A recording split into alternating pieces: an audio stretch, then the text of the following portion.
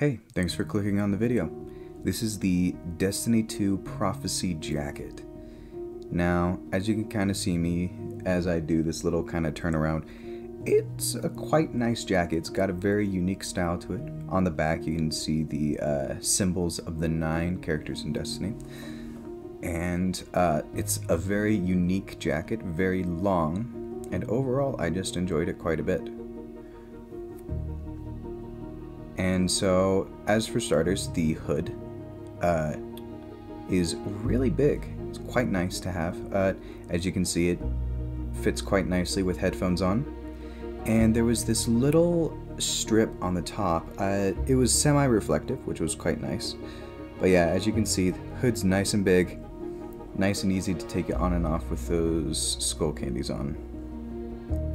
Now, as for the actual designs on it, it looks to be a printed rubber of some type.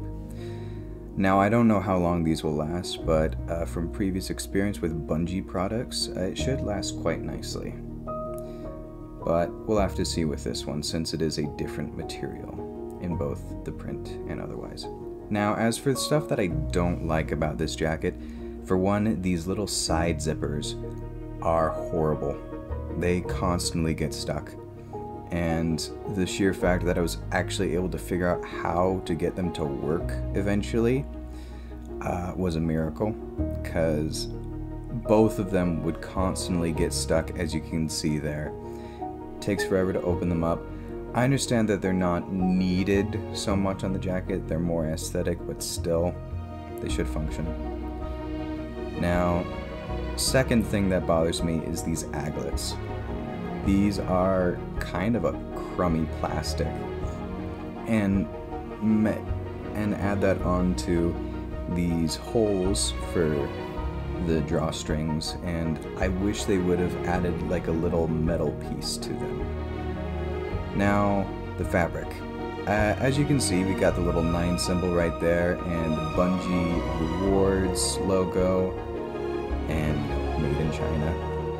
But otherwise, we don't actually know what the fabric is made out of.